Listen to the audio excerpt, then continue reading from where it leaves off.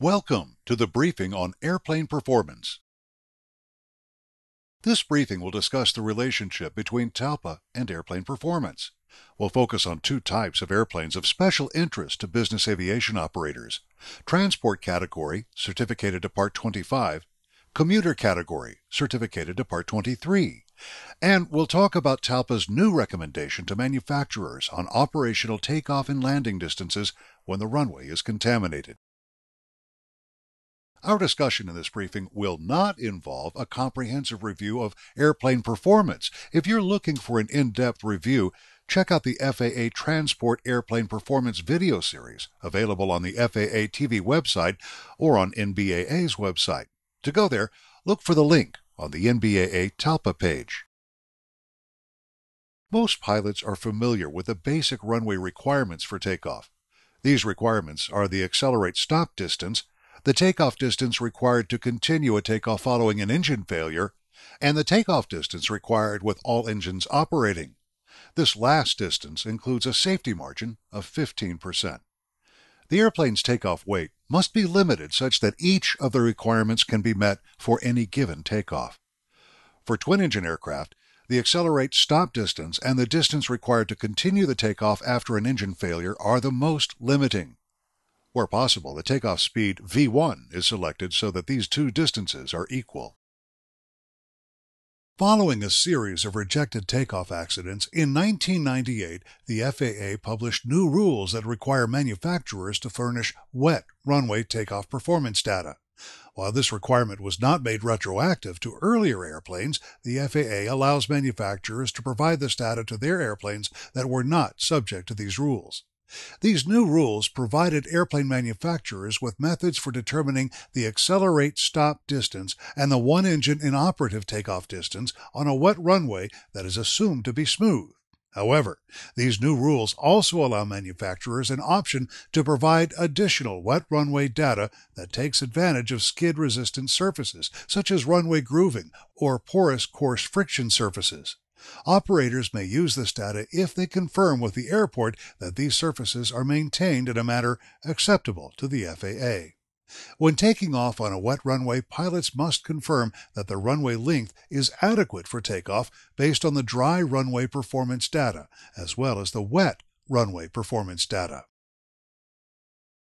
The takeoff performance requirements specific to commuter category airplanes are similar to those for transport category airplanes, with two notable exceptions. Unlike certification rules for transport category airplanes, the commuter category rules base accelerate stop on an engine failure only and don't consider the possibility that the all engines operating accelerate stop distance may be longer. The second major difference is that there is no provision to provide wet runway accelerate stop distance data or takeoff distance data following an engine failure on a wet runway. The FAA certification rules don't address takeoff performance on runways that are contaminated with water, snow, ice, slush, or any other contaminants. Therefore, manufacturers are not required to furnish pilots with performance data intended for use on these contaminated surfaces. However, other states have established certification rules that do require takeoff performance data for use on contaminated runways. The FAA allows manufacturers to publish data based on these other state rules in the AFM. However, FAA considers this data to be advisory only and requires that it be separated from the approved performance data published in the AFM. For transport category airplanes, the FAA offers manufacturers several different options for use when determining the airplane's landing distance. The option used most often results in landing distances that are not representative of everyday operational practices. Therefore, these distances, which are published in the AFM, are shorter than the landing distances achieved in normal line operations. Let's look at some of the reasons why this may be so. Earlier demonstration methods used during the flight test of transport category airplanes involved testing at touchdown rates up to a limit of 10 feet per second or 600 feet per minute. After an accident in 1980 that happened during actual testing, along with heightened industry concern over these certification practices, FAA changed the rules for the certification of these airplanes and furnished new guidance determining the actual landing distance for certification purposes. To address concerns with the use of high touchdown rates during flight testing, the FAA adopted a method that mathematically models the air distance from 50 feet above the runway to the touchdown point.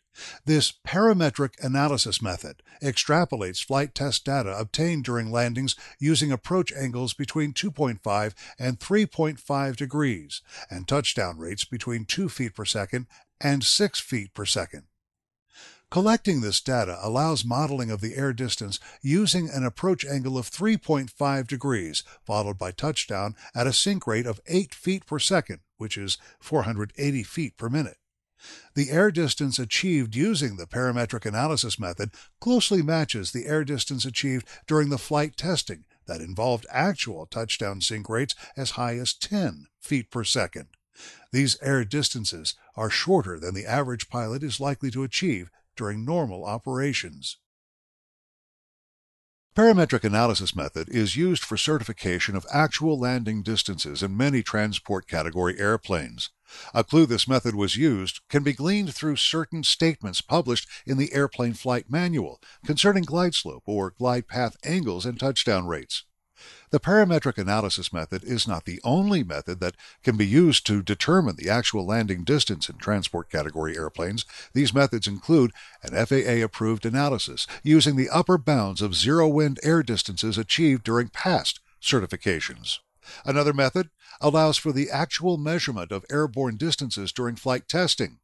When the manufacturer elects to measure the airborne distance through a series of landings within the landing weight range, the glide slope angle of all landings cannot exceed 3 degrees, and the target rate of descent at touchdown should not exceed 6 feet per second.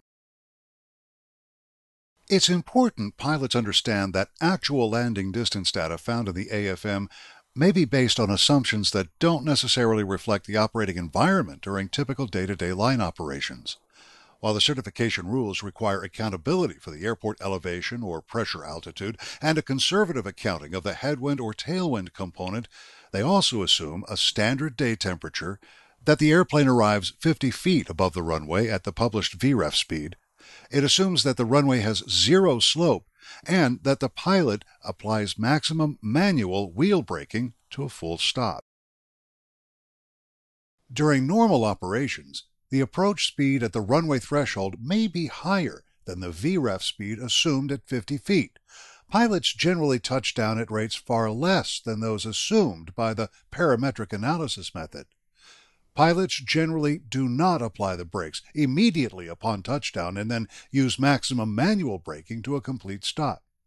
If correction factors for non-standard temperatures and runway slope are not furnished by the manufacturer, then warmer than standard temperatures and downsloping runways can also increase the stopping distance required after touchdown. For these reasons, the landing distances typically achieved out of normal landings are often longer than the distances published in the Airplane Flight Manual.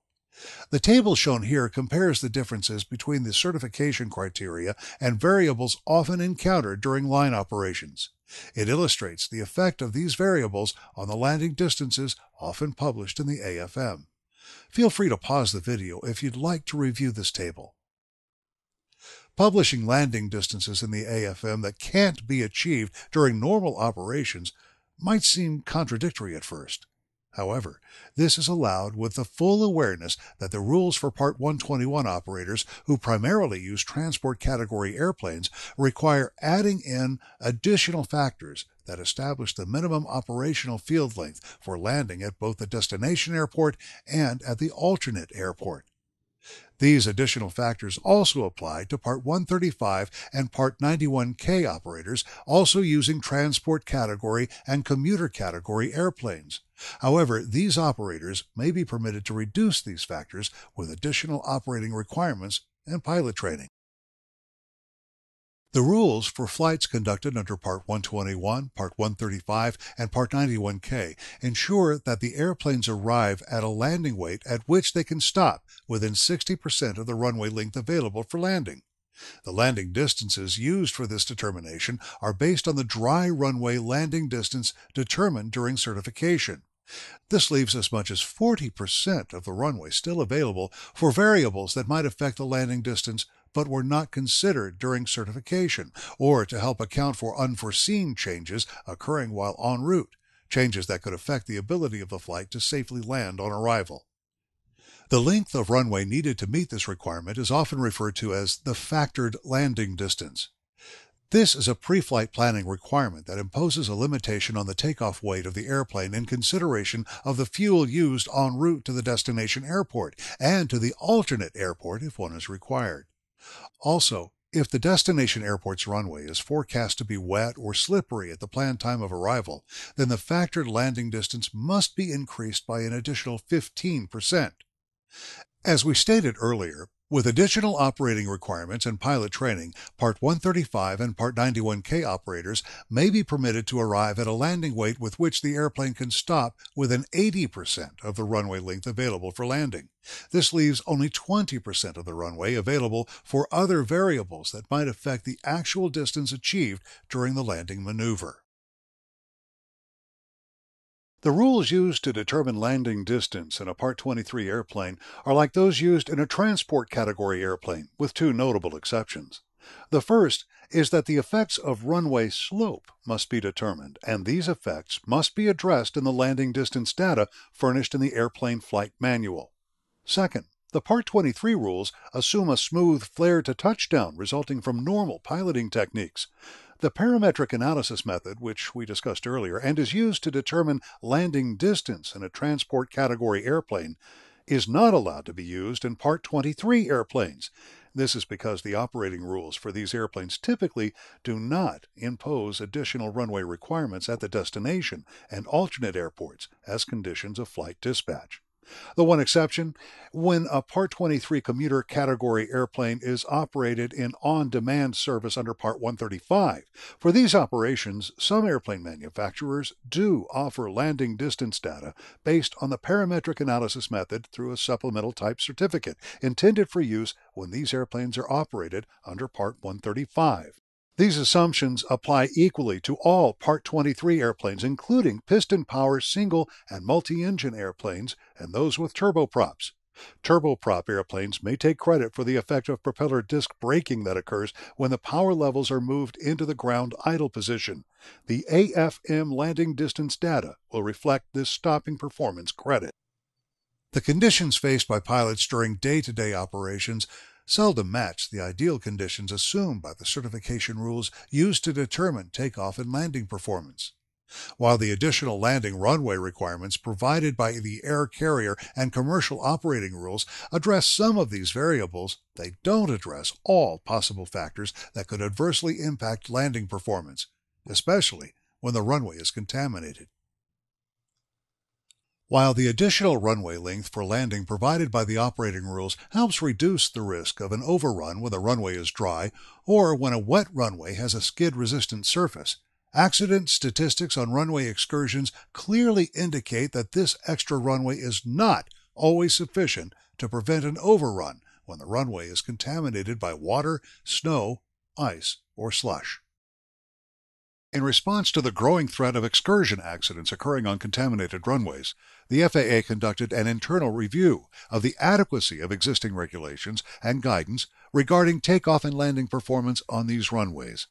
The FAA identified areas for improvement in the regulations, guidance, and industry practices for developing performance data on contaminated runways and for conducting landing performance assessments at the time of arrival. These recommendations are furnished to the airplane manufacturers in two new advisory circulars. These documents provide voluntary guidance that manufacturers can use to develop performance data on contaminated runways. While primarily intended for manufacturers, these ACs provide insight into transport category airplane performance on contaminated runways that pilots and operators might find useful. Much of the information furnished in this briefing was obtained from these advisory circulars. These advisory circulars are also available on NBAA's TALPA page. Performance data for takeoff from a contaminated runway is determined by calculations as opposed to actual flight testing. Except for accounting for the effects of a particular contaminant on braking friction and drag, contaminated runway takeoff data may be based on the same models developed and assumptions used to show compliance with the performance requirements for a takeoff from a wet runway, as defined in the certification rules. FAA's new advisory guidance furnishes wheel braking coefficients for several types of runway contaminant. These coefficients are consistent with the runway condition descriptions found in FAA's Runway Condition Assessment Matrix. It allows manufacturers to produce performance data that matches the runway field condition reports received by pilots during their pre-flight briefings or furnished by air traffic controllers. The new guidance also provides a conservative accounting for the additional drag that results from contaminants being displaced by the airplane's tires and the impingement of contaminant spray on the airframe. This additional drag provides a force impeding acceleration during a normal takeoff or during a takeoff where the engine fails after V1. Conversely, this additional drag helps deceleration during a rejected takeoff.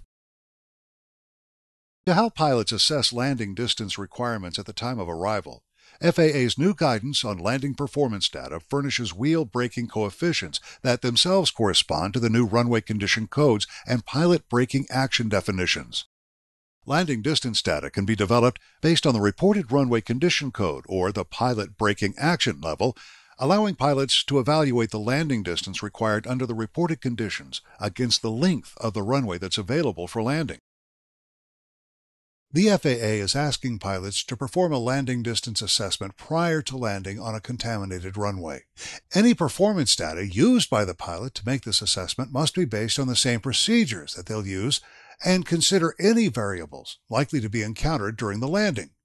In their new advisory circular, the FAA is furnishing airplane manufacturers with guidance on how to determine a reasonable air distance based on typical flare techniques and touchdown rates used by pilots. The FAA also recommends that operational landing distance data consider normal speed additives used to counter the effects of wind gusts, along with any increases to landing distance caused by using ice protection systems. This data should also contain corrections for wind, temperature, and runway slope. While not specifically required, the FAA recommends that the operational landing distance data include at least a 15% safety margin, which helps the pilot evaluate whether the runway is long enough for the reported runway condition code. Manufacturers or operators can increase this margin if they desire. FAA's focus with this new guidance is to furnish pilots with operational landing distance data that aligns with the runway condition codes and pilot braking action reports, so they have a complete set of tools necessary to perform a time-of-arrival landing distance assessment. Pilots can use this landing distance data to determine whether the runway length is adequate for the current runway conditions. If they're approaching the airport and the weather and runway conditions are deteriorating, the data might be used to determine the lowest reported runway condition code or braking action level acceptable for landing on a particular runway. This is an important part of FAA's TALPA initiative to help pilots making safer decisions when landing in less than ideal conditions. But FAA's guidance is new. So new, in fact, that a lot of manufacturers have yet to provide their customers with this new data. A lot of manufacturers already furnish advisory data for use with wet and contaminated runways. This information is not FAA approved, but is often based on the requirements imposed by other state regulators, for example, the European Aviation Safety Agency. It's often based on the landing distance data published in the AFM with adjustments applied to reflect the coefficient of braking for a contaminant type. Since the data is based on the landing distances published in the AFM, it may not account for variables such as approach speeds greater than VREF or the typical air distances resulting from a normal landing flare. Normally, this data does not include a safety margin. If this data was not created using FAA's TALPA-based advisory circulars, operators should consider contacting the manufacturer for guidance on how to use it with the new runway condition codes and braking action reports. The FAA recognizes many older airplanes are no longer supported by their manufacturers. Since FAA's new guidance is also voluntary, not all manufacturers may offer landing performance data based on FAA's latest TALPA guidance. For those airplanes without TALPA-based performance data, the FAA is providing a landing distance factors table for use in determining an operational landing distance based on the runway's condition code or reported braking action. These are applied to the dry runway unfactored landing distances published in the airplane flight manual. The result is an operational landing distance for the reported runway conditions or braking action that can be used as part of a time of arrival landing distance assessment. These factors include the recommended 15% safety margin, with additional allowances for variables identified in FAA's Landing Performance Data Advisory Circular. Separate factors are provided for turbojet airplanes with and without thrust reversers, for reciprocating engine airplanes, and for turboprop airplanes where the AFM provides a landing distance credit for the use of ground idle reverse. Turboprop airplanes without this credit should use the turbojet no reverse landing distance factor. This table is now available in a new Safety Advisory for Operators Bulletin recently released by FAA concerning time of arrival landing distance assessment. This SAFO replaces an earlier one released following the Chicago Midway runway excursion back in 2005. We'll discuss how pilots use these factors during our TALPA application briefing. As we discussed earlier, airplanes operated under Part 121 have minimum runway requirements at the destination and at the alternate airport. These requirements are assessed at the time of the flight's dispatch and limit the airplane's takeoff weight. The TALPA Rulemaking Committee and the FAA both agree that these dispatch requirements are adequate for basing a time of arrival landing distance assessment when the runway is dry, provided the assumptions used at the time of dispatch remain valid at the actual time of arrival. This allows flight crews to base their assessment on the landing runway analysis data provided with their dispatch release. Part 135 and Part 91K operators may also use the dispatch rules for this assessment, provided dispatch was based on the same criteria used for Part 121. In other words, dispatch landing runway length must have been based on coming to stop within 60% of the runway's available landing distance.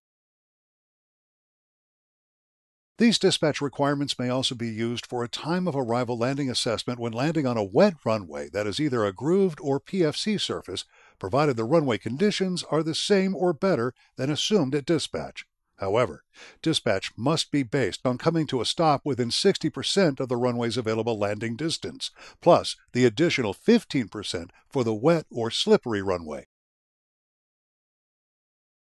Grooved and PFC runway surfaces help remove standing water from the runway and from the area between the runway's surface and the airplane's tires during braking. This improves the stopping performance and helps prevent hydroplaning. However, braking performance on these wet runways never reaches the performance found on a dry runway. Therefore, even a wet runway with a grooved or PFC surface should never be considered as dry when computing airplane performance. FAA is providing the landing distance factors for wet runways with grooved and PFC surfaces. These factors can be used to determine an operational landing distance for a time of arrival assessment when this type of runway surface is wet.